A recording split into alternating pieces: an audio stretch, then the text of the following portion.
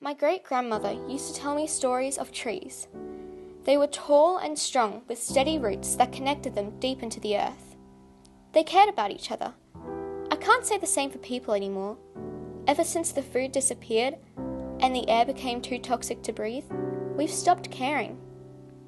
Scientists say that humans are social creatures.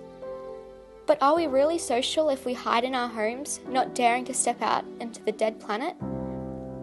I can't walk outside without putting on an oxygen mask.